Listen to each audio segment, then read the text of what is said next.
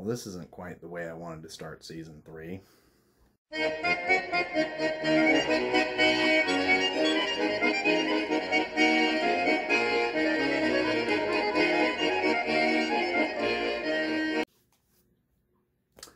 So, hi, welcome back to Red Pagan Corner, season 3. I wish I could start this off on a good note, but I can't. But I figured the best way to start this season off is to explain why this season has been delayed, why essentially Red Pagan Corner grinded to a much longer halt than I wanted it to. But, you know, better late than never, I guess.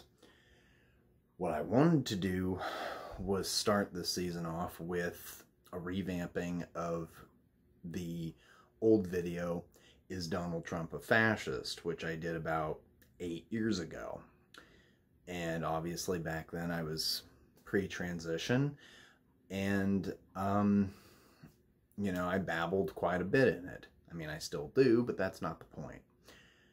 I wanted to reflect on that and rehash that and boil away the meat, or in this case the babble, and create a video that you guys could actually consume and enjoy without having to fall asleep about 15-20 minutes into it, because I noticed that the demographic tends to turn off about 10 or 12 minutes into the video, and that's why I'm trying to do more of these videos that don't go that long.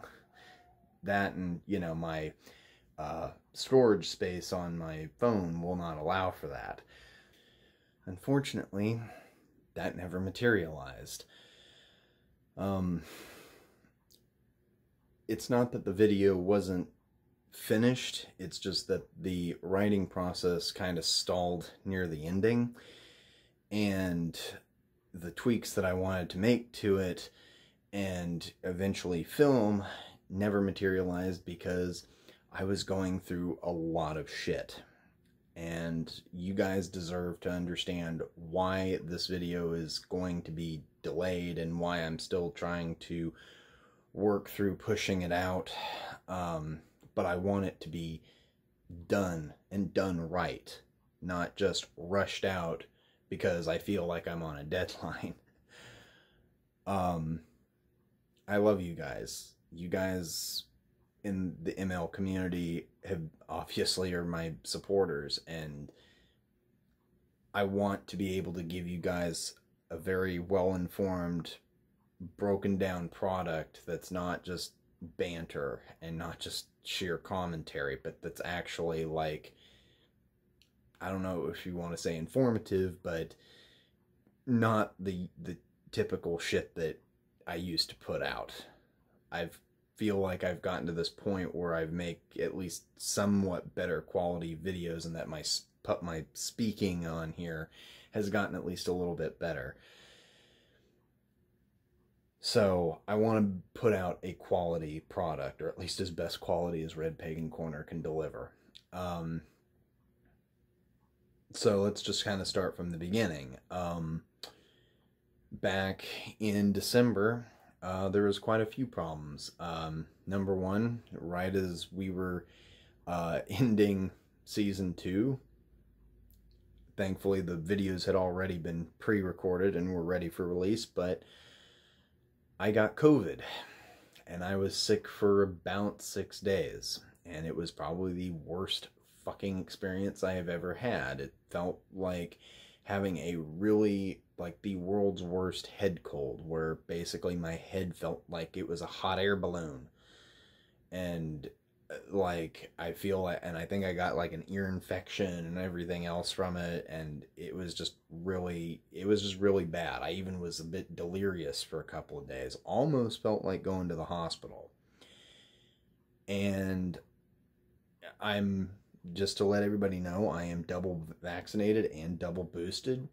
And I know that some of the freaking fascist, anti-vaxxer, nonsense, QAnon idiots out there are going to say, oh, ha, ha, ha, see, you're vaccinated and you still got it. See, it's a hoax.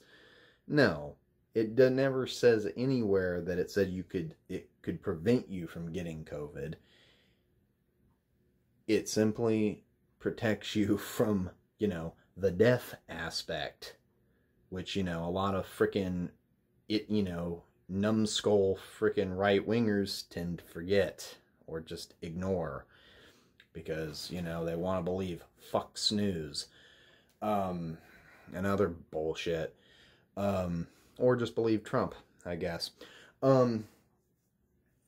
But yeah, no, I got COVID and I was sick for a few days, and my partner had it at the same time, and I actually was the one that gave it to them, sadly.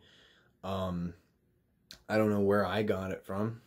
I could have picked it up on the train. I could have picked it up, at work. I could have picked it up from the grocery store. I don't know.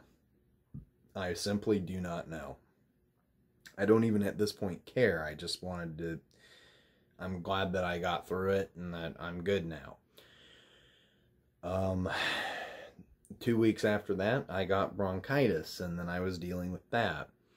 During this process, we had a couple of incidents with my vehicle, which is basically the only vehicle that we have right now. That vehicle actually is not even technically legally mine. That car is actually my mother's, but I am currently leasing it, so to speak, subleasing it, borrowing it, whatever the case, on loan, I guess, to me. And so that, yeah. And that car got rear-ended. Thankfully, nothing major, but it got rear-ended. Had the fuel injector line severed not once, but twice. First, we thought it might have been rats because our space is right near a freaking dumpster. But considering it happened twice and it seems like it was surgically cut, kind of leads us to believe that it wasn't just rats chewing on it. Not saying it couldn't be, but we'll get to that in a bit. Yeah, then partner got rear-ended. And then just when I thought everything was fine, fuel injector line had gotten, cut that second time. And on January 6th, my great aunt passed away. I was very close to her. My family was very close to her.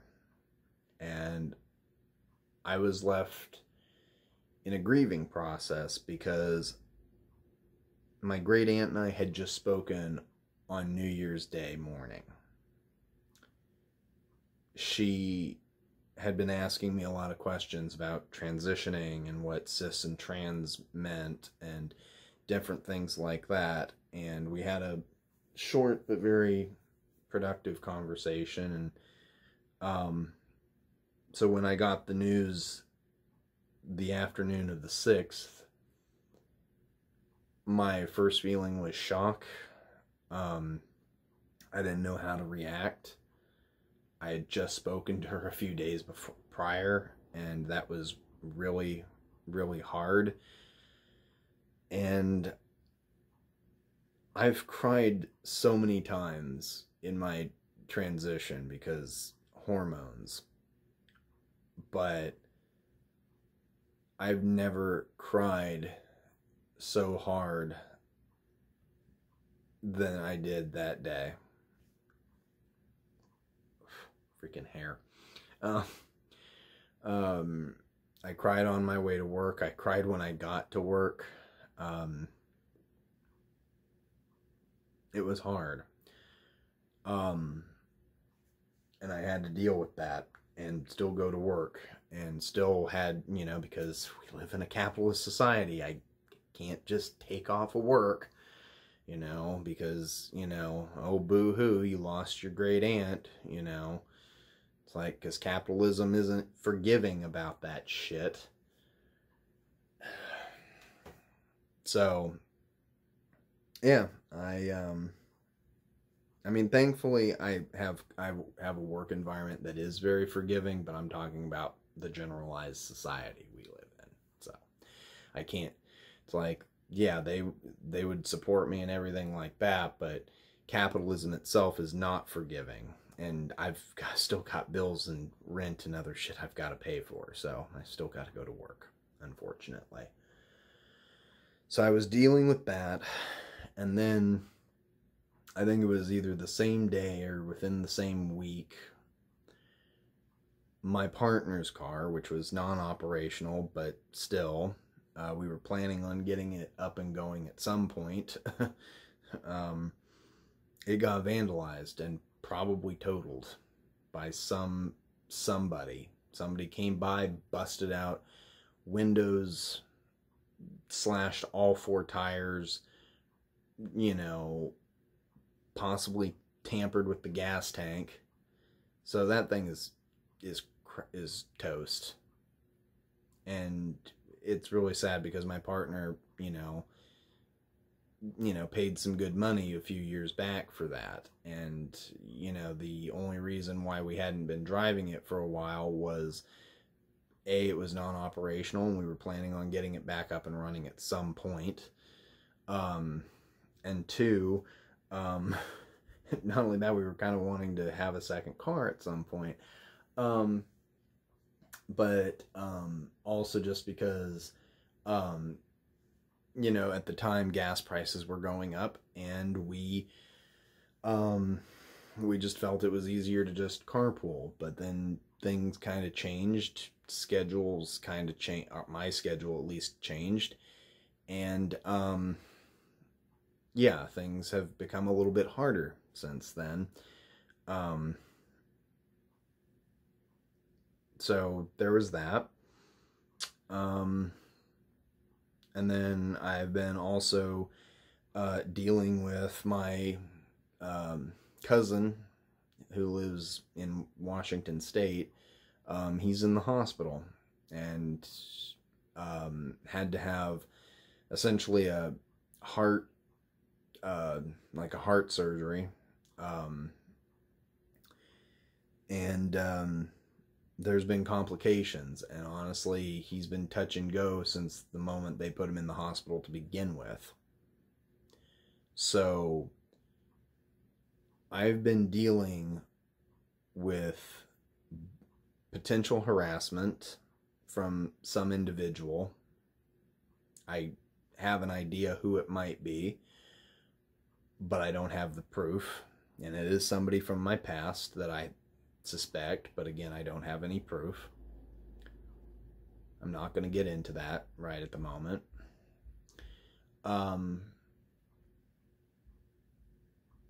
But potentially I'm faced with the idea that it could possibly be a targeted attack from just some bigot or anybody else that I could have possibly pissed off that might have found my location, you know, or been stalking me or whatever it is. You know, I don't think that I've been doxxed, but it's one of those things that it is uncomfortable. I'm not scared. I'm not necessarily even angry. Just annoyed at a lot of that crap. And then obviously very depressed because, you know, I'm dealing with illness and death in the family. I'm already dealing with the potential of losing, you know, a very elderly relative in the coming years. So I've been going through a lot in just a short time span. So forgive me that it has taken so long to start this season. Forgive me that it's taken so long to get out the video that I've been wanting to get out for a while. But I felt like in order to start this season, you guys deserve to understand why this season has been delayed and why my projects have been delayed. And don't get me wrong, this video that I wanted to make as my season premiere, I still plan on getting that out. It's just not going to be the season premiere, obviously. But it will be out at some point. Once I have that all finished, once I'm not working so much, once I can kind of get out of this depressive slump, it'll be finished. In the meantime, I'm going to keep on producing the content that I can, and I'm going to keep on keeping on, taking it one step at a time, because that's what I've always done, and that's what I always will do. Like I said, this isn't something that's going to cripple me. You know, the only thing that's going to cripple me, you know, is literally if somebody ends up, you know, bashing my face in or something, you know, literally attacking me, potentially even putting me in the hospital. I don't back down easily. You guys should know that by now. I'm not a person that hides in terror. I'm not a person that usually fears anybody. And I'm definitely not a person that just gives up and tucks tail and runs away or tries to hide. And I'm not going to. I'm going to keep on keeping on. Because that's what I've always done, and that's what I always will do.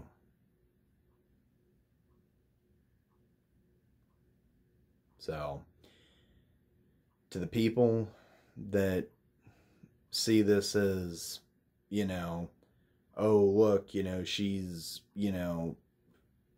she's finally hit a rough patch, you know, maybe this is finally the end of her, you know, of her BS. No. I'm still going to keep on calling out BS when I see it. I'm going to keep on pointing out hypocrisies when I see it. I'm going to keep on educating people when I have the opportunity to.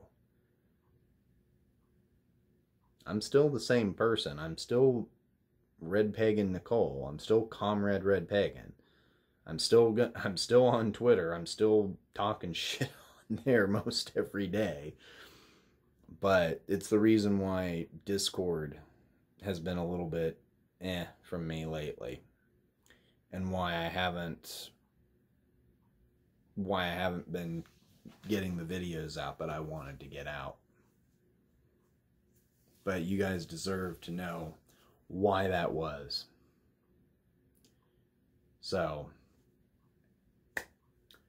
I wish again this season could start on a more light-hearted note, or even, you know, at least a more cheerful note. Maybe not necessarily light-hearted, because let's be honest, when you're dealing with, you know, videos like, is Donald Trump a fascist? It's not exactly what I'd call light-hearted. It's maybe informational. It might be a little bit funny in some cases. Hey, maybe it might even be a nice perspective, or you know, whatever. I don't know. But definitely not somber, and not this. But yeah, welcome to season 3 of Red Pagan Corner. I'm Red Pagan Nicole. This has been Red Pagan Corner. Until next time.